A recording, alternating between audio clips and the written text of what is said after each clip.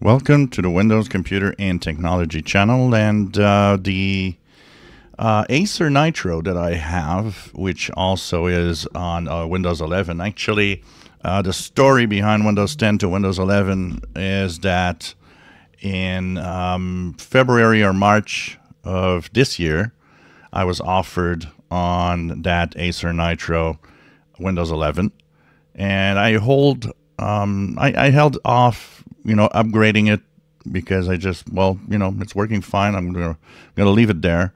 And sometime in, I think it was July or August, I decided, well, let's go ahead, and it updated me to Windows 11 23H2 through Windows Update.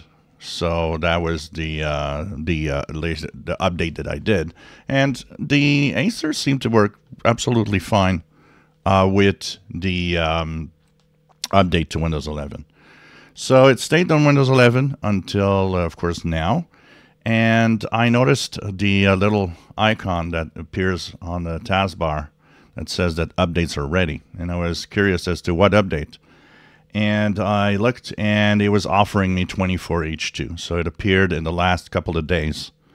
And I decided this afternoon to just click and install. And, of course, I'll come back on what I feel. Is it good? Is it not good? Is it working well or not?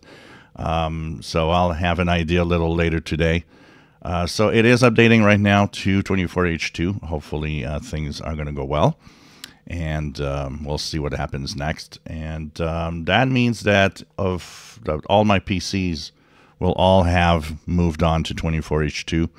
That means that my Asus gaming laptop, my Acer Nitro laptop, and my, of course, unsupported Toshiba will have 24H2 from now on, all three of them. So we'll see what happens next.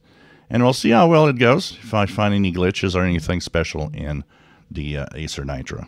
If you enjoy my videos, please subscribe, give us a thumbs up. Thank you for watching.